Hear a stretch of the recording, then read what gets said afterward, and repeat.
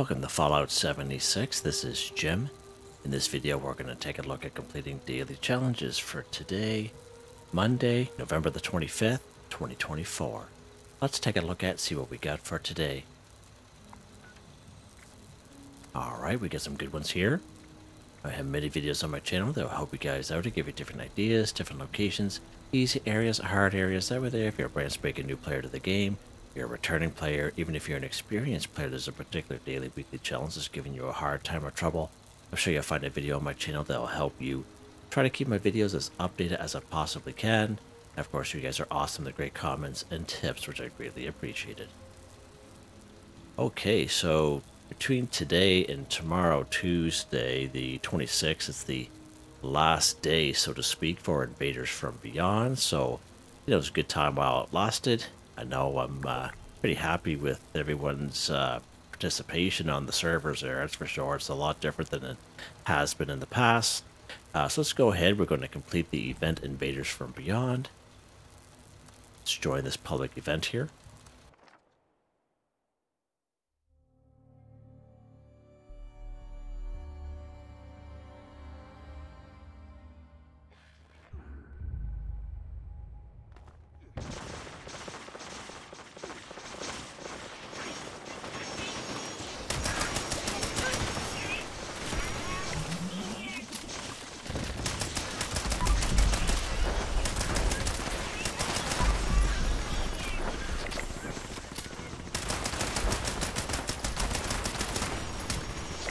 See something else there pop up, kill a cryptid, apparently. But we'll still go through it anyway.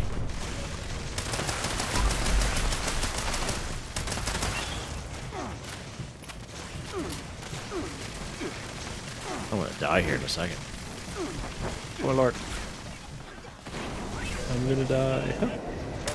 Oh, it's someone down there.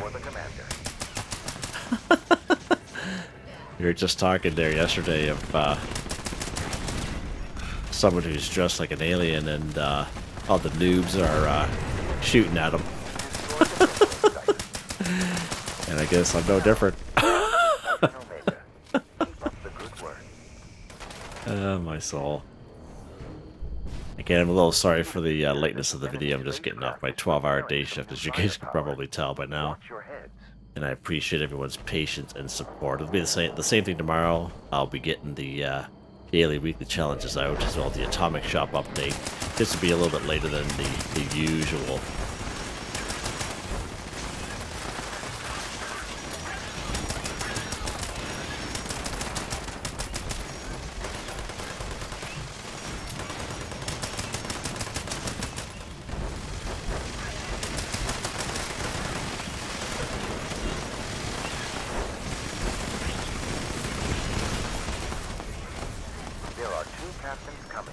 Right on, guys. Wow. Both of them to bring down the force field.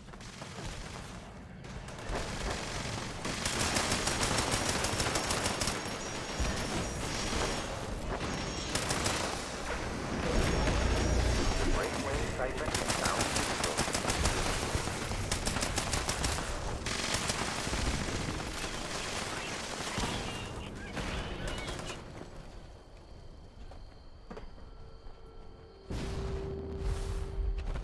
Top of this. Oh, missed it.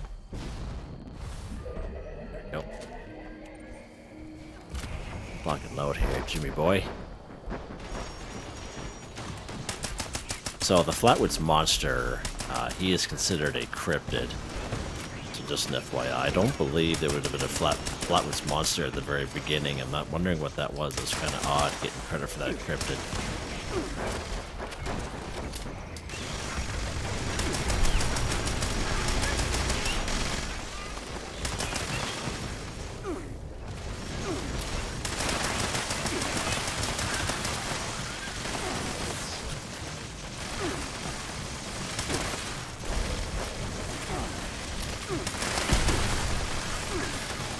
Extraterrestrials are setting down their final defense.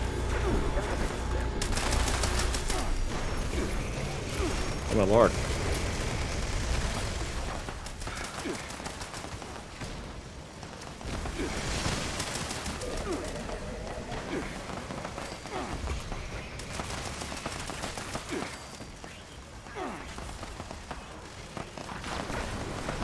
got him. Force field on the final segment Sweet. is down.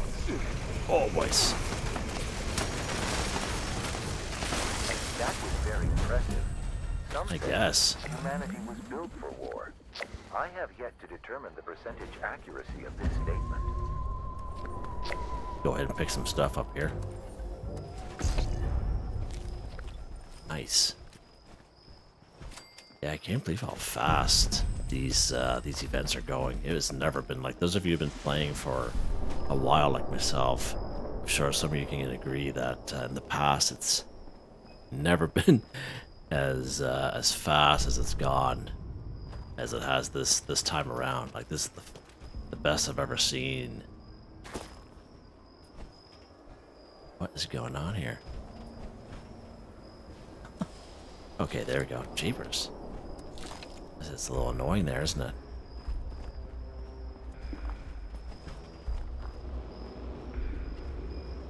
Yeah, I don't know.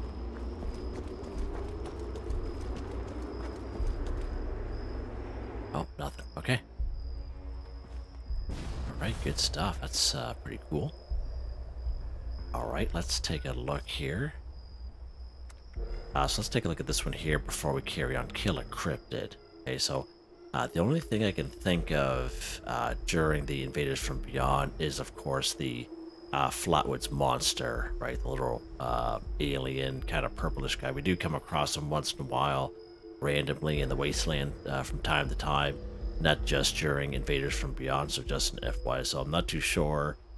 I don't think he would have spawned the first round. I've never seen that happen before, but you never know, I guess. But again, a Cryptid, you know, we're talking about the Grafton monster. We're talking about Snallygasters, Sheep Squatch, for example. Okay, even the Wendigo. Okay, so a pretty good spot for a Grafton monster. Of course, Hemlock Holes, just a little bit to the south in that wide open area, so one spawns there. Another pretty good spot is just the north Charleston train yard. There's that big dumping ground there. One will spawn there. One will spawn down here between the Charleston Capitol building and the Somerville's Dam, like on the lower level. It's like little black river, and if you get close enough, he'll kind of pop up out of the river. So those three are 100% guaranteed spawns for the Grafton monster. And as far as I'm concerned, they'll probably be your easiest best bet, especially if you're lower level. If you come here to the Charleston, this icon right here, there'll be a Snallygaster, and there'll be a little Snallygaster down a little bit closer towards the Charleston Capitol building. Of course, we have Snallygasters right over here at the flooded train yard. We have the triplets, I call them. 3 of them right up here, Toxic Larry's Meet and Go. And of course, there's a 50% chance we can find them up here at Kitty Corner Cabins. The other 50% chance is Rat Scorpions, right? So just an FYI there. In terms of Wendigos, of course, we can find one here at Lewisburg.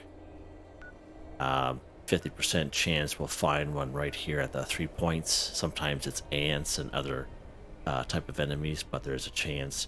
There's one right usually to the, when you spawn here, the Dark Hollow Manor. I believe it's to the west, down like a little, one of those little pits that surrounds this area. Okay. And of course, Haven Church, pretty good spot for a Wendigo in there as well. All right, so just give you a couple of options for different type of cryptids, okay? Let's see what's next here. All right. Let's head back to our camp. Then we'll carry on with the next one. Hopefully our camp is there. Pretty popular spot in around the Wayward area. There we go.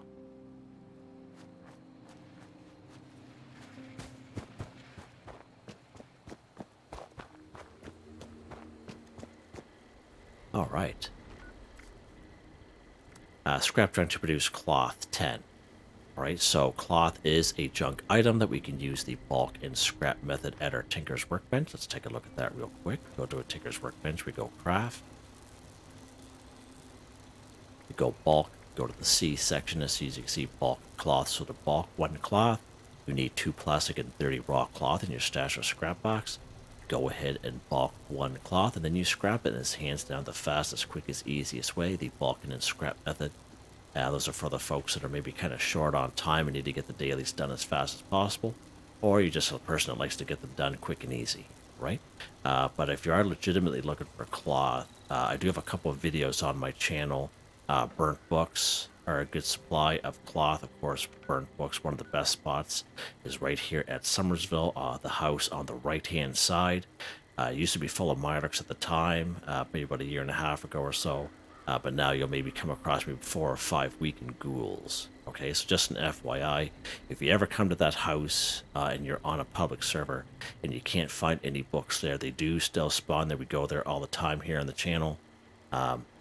It's just that a lot of people use that house to reset their game by picking up 250 items, and of course there's so many books in there. That's what a lot of people do. So you guys can go server back-to-back server hopping a couple times and find no books in that house. So just an FYI, just be a little bit patient.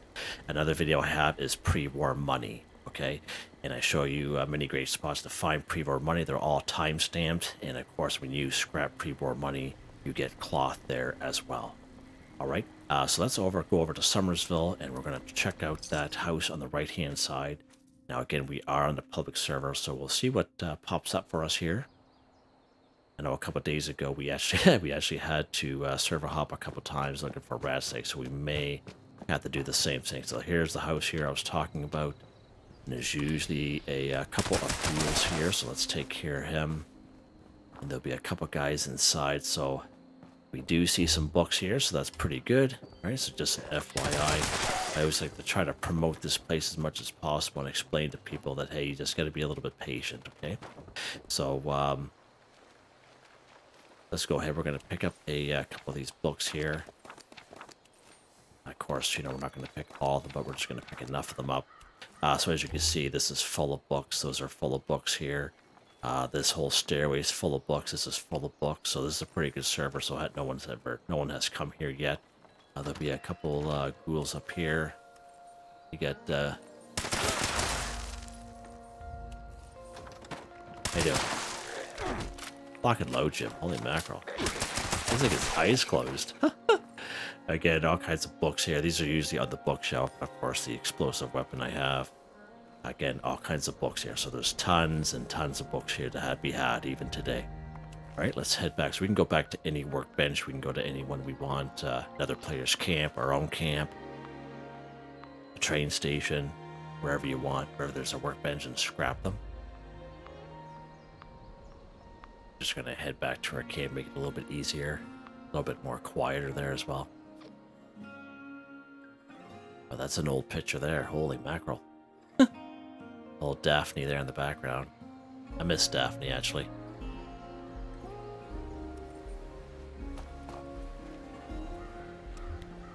Right, let's go ahead and scrap these burnt books. There we go. Scrap junk to produce cloth. 10 for 10. Done. And again, if you are short on time, the faster, quicker, easiest way is the bulk scrap method. Hands down. Okay, let's check the next one here. Scrap junk to produce leather, 10. So again, we can use the bulk and scrap method for this one here as well. Let's go to our Tinker's Workbench. Again, we'll go craft. Go down to the bulk section. We'll go down to the L section for leather. So to bulk 1 leather, you need 2 plastic and 15 raw leather.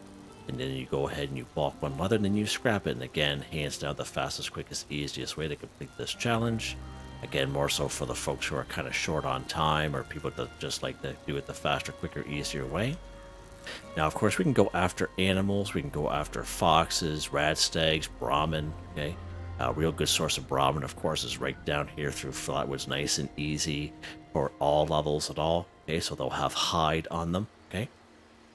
And usually a couple spots here, like the Wixon Homestead, Gilman Lumber Mill, might be 1 or 2 Moonshiner Shack, and around the forest area in general, you might come across a couple of hide just kind of laying around, okay? But Flatwoods is a real good spot for hide. Just kind of look around for it, and especially the Brahmin, okay? Another good source of leather is, of course, the Mr. Fuzzies, okay? And of course, we can find all kinds of Mr. Fuzzies right down here at Camden Park. So let's pop down here just for one example.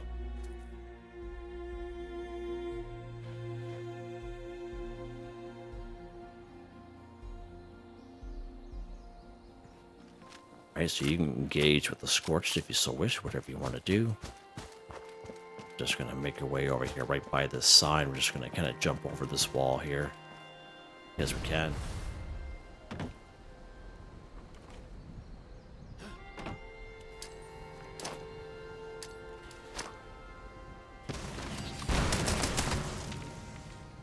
All right. And right down here, as you can see, all kinds of Mr. Fuzzies, I guess I should say. So let's pick one up here. So you can see 2 leather and even 2 cloth. So basically, for both leather and cloth, these daily challenges, you can go after the Mr. Fuzzies. All right. So there's a couple of them here. So 2, 4, 6, 8, 10. How many do we need, Jim? How many need? 10. Perfect. And I guess there's basketballs in there, but that's more rubber. There's a bunch of Mr. Fuzzies in here as well. All kinds of them. All kinds of them to be had. Right, so good source right there. Let's pop over here and we will scrap this stuff.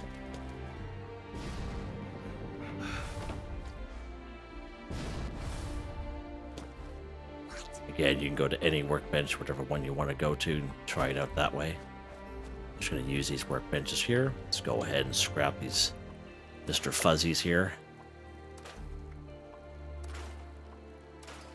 There we go. Scrap trying to produce leather 10 for 10, and again, you could have gone after them for the cloth as well, so that's pretty awesome.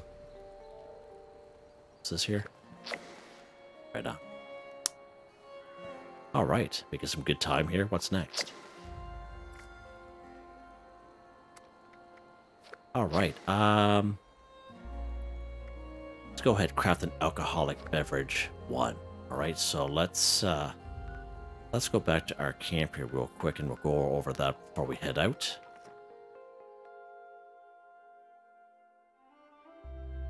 Saving the Radstag one for last because that's the one we did the other day. That we had to server hop a couple of times, so we're going to save that one for last.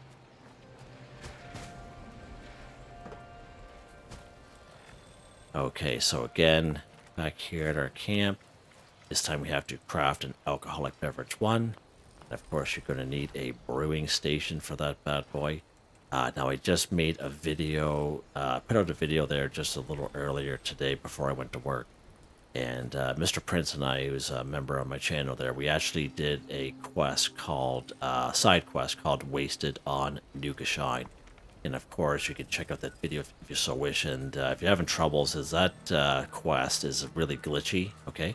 And that's one of the reasons why I decided to make it. Of course, Mr. Prince gave us a hand there, but come right here to Big Al's Tattoo Parlor and interact with the poster there, basically. And so you can check that out if you so wish. And at the end of that quest, you do learn how to craft or to build a brewing station and a fermenter. Okay, not this one in particular, or these two, because these are just reskins. You'll just get the basic ones. All right. So the main thing you got to remember is what I discovered is back in the day, you used to be able to get a plan. Like, you know how you get a plan, then you have to read it or learn it. For in that case of Wasted on Nuka Shine, you automatically learn the plan, okay? And that's what we had discovered, and that's what I show you in that video, all right? So just an FYI. So let's go to our brewing station here. We're going to go beers, fermentable beer. So to make a fermentable beer, we need 2 boiled water, 1 corn, 2 razor grain, and 2 wood, right?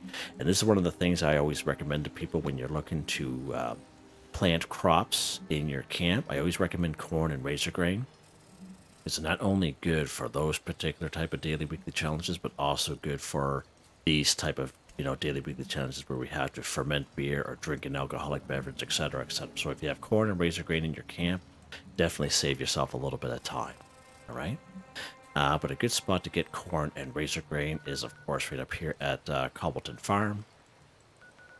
All kinds of corn at Silva Homestead, all kinds of razor grain at Billings Homestead.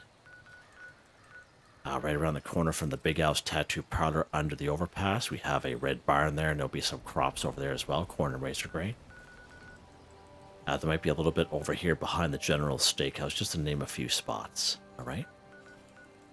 So let's go up. We haven't been up here to Cobbleton Farm for a little while, so let's pop up here today. We'll grab our corn and razor grain.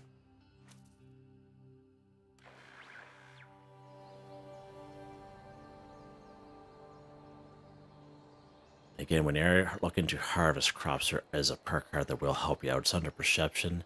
It is called Green Thumb. We twice so much with harvesting flora. So instead of 1, you pick up 2. Now I have it equipped because I focus mainly on daily, weekly challenges. So for me to have it equipped like this, it just saves me time. But you can have it at least down here in your back pocket and have something else in its spot. But it's definitely a card to hang on to, especially if you're a herbivore, okay?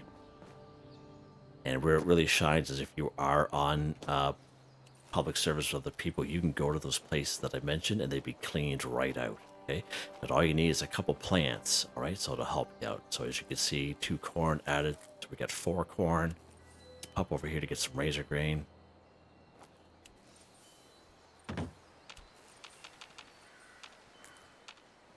Two razor grain, nice. Okay, so there we go. So we should have enough. There's a 4 razor grain and 4 corn. So that's perfect. So basically, for every corn, we need 2 razor grains. So we only need 1 alcoholic beverage here. Let's check to make sure. Yeah. All right, let's head back to our camp. Looks like somebody is close by. Now, there are going to be ghouls around here. I'm thinking somebody was up here recently, as I don't see any ghouls around. At least on this server.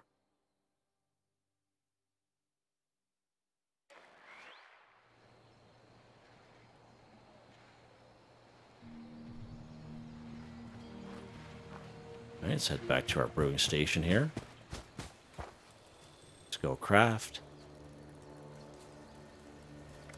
Fermentable beer. So again, boiled water. To make 1 boiled water, you need 2 dirtied water. Or if you happen to have one of these bad boys, the boiler that we got maybe a couple of seasons ago, this guy right here, okay? And of course wood, everyone has wood on them. You know, just go ahead and harvest from a couple down trees. Just go ahead and craft one. Here we go. Craft an alcoholic beverage 1 for 1 in the terms of a fermentable beer. It's as easy as that. Alright, what's next here? Do we have any best built camps here on this server? Let's check. Let's check. I thought I saw one earlier. It would be a shame if there wasn't one. Yeah, isn't that so? Oh, there's one right there. Perfect. Alright, so let's take a look at this one here. Use photo mode to take a photo at a best built camp 1. So this one here, we don't need the Pro Snap Flex camera. As it says there, photo mode. Alright? Let's go ahead. We're going to go to this best built camp here. Now you can go ahead and walk it if you so wish. You can fast travel. You can utilize the free fast travels in game, whatever you want to do. Now when you are taking a photo, either photo mode or taking a camera picture with a Pro Snap Deluxe camera, it's better to be inside the area of the camp, what you think it is, okay? Because if you're outside of the green line area, now I know it's hard to find that out, but if you're outside looking in, it won't count. So I suggest that you find yourself in around a building, on top of a building, or inside the area where you see stuff that's built like this, so we know that this is within their camp, okay? Now don't sweat, because some people do have their homes locked up for whatever reason. You don't have to be inside of a home or of a building, because not all camps have a building, all right? As long as you're roughly inside of the building area, this, right? Let's go photo mode here. Go to the map screen. The bottom of the screen says photo mode. Whatever button is view, that's what you select. Let's go ahead and take a camera picture here. There we go. Just use photo mode to take a photo in a best built camp 1. Now, just in case, if you guys did not know, sometimes your photo gallery will be full. So if you try to take a photo using photo mode, it might not let you, because it might say your photo gallery is full. So if that ever happens, all you do is you go to the menu screen, you go down here to photo gallery, and as you can see, it all depends on whatever platform you're on in terms of space that you have. So that was the last picture. So if I try to take another photo, it won't let me, right? I actually have to make room, and all you do is just make some space. You just delete a couple, And that's all you gotta do, just like that. And then you go ahead to take your photo using photo mode. All right. I just thought I can add that in, because I know it might happen to someone, and maybe someone that's new to the game and might not know how to resolve that. All right. What's next here? We got one more. Kill a Radstag 5. So again, Radstags, you know, are random throughout the wasteland. We can find them in around the forest area. If you kind of spawn here at the Green Country Lodge and make your way up to the Wayward, you may come across the odd Radstag or two, or maybe even a group of 3 of them. So that is a pretty good spot. But again, it is random. It's not 100% guaranteed. Okay, or even walking around anywhere in the forest area. Even I find down here in the Skyline Valley region, we can come across quite a few Radstags, and they're usually glowing. For me, I find between the Shenandoah Visitor Center, just walking down towards Dark Hollow Manor, usually in that area, you'll come across maybe a couple of glowing Radstags there as well. Just an FYI. One of the best spots for Radstags is right here at the Dent and Sons construction. And I just want to get a quick look here. I can't remember. Someone did mention the other day about an event that you can spawn in. Just kind of quickly going through my phone here real quick, and I not really seeing it, but what's this? Yeah, right on. So, person had mentioned that there's a little event or quest called Thrill of the Grill at Hemlock Holes, okay? And if that ever spawns in for you, so Hemlock Holes is right up here. So if that spawns in for you, they mentioned that there's a herd of maybe 5 to 8 will spawn in. So that's Par22 who had mentioned that. So I thought I'd mention that there to you guys. I never actually did that myself, but you can always try it. So let's go down here to Denton Sons Construction. This is a pretty good spot. Now, if you do come here and you're on a public server with other people, you can come here and all these things be dead. You might have the server hop a couple times, which we had to do the other day. So we're actually going to spawn, when we spawn here, we're actually going to go east.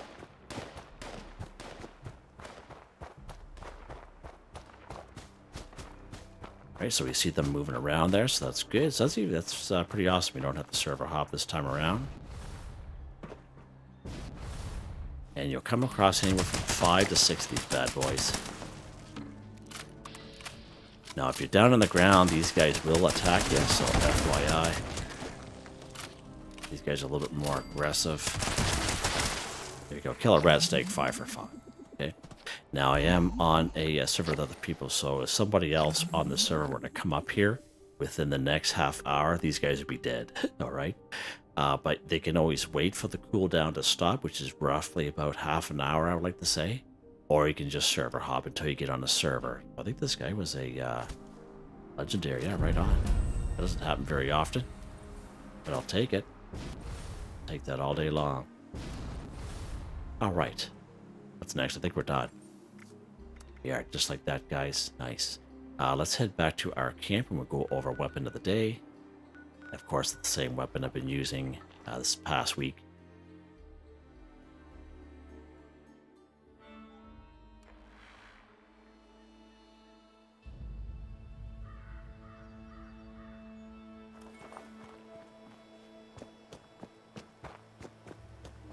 All right, weapon of the day, Jimmy. What do we got here? This fixer right here. If not in combat, plus 100% VATS accuracy at plus 50% action point cost. Stalker's build. Projectiles explode for plus 20% weapon damage. Plus 15 bonus VATS critical charge. Plus 40% armor penetration. Plus 100% sneaking speed. Plus 15% stealth in shadows.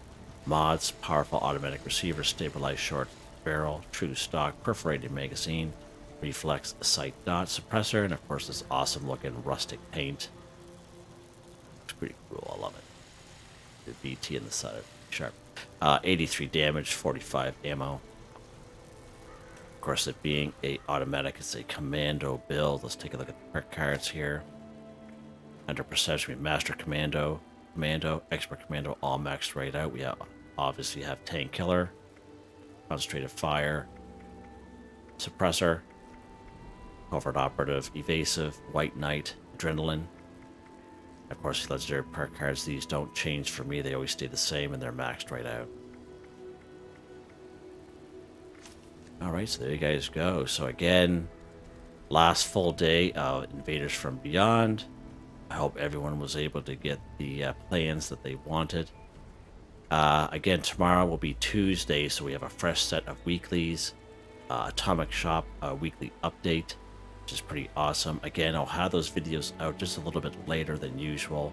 And just my 12-hour day shift there tomorrow, and I appreciate everyone's patience and support during that time. Please like, subscribe, and share when you have the chance. It really helps me out. I'd like to thank my channel members, Artistically Arranged, Michael Edwards, Nigel Wiffen, Heather, Whitetribe, Robco, Mr. Shelton, Drake Stamps, Mr.Prince, NotMeButMeYesMeThatsMe, G33K, Drew, Andrew, Demon, Confoundedbridge. Thank you all so very much, and I hope you all have a nice day.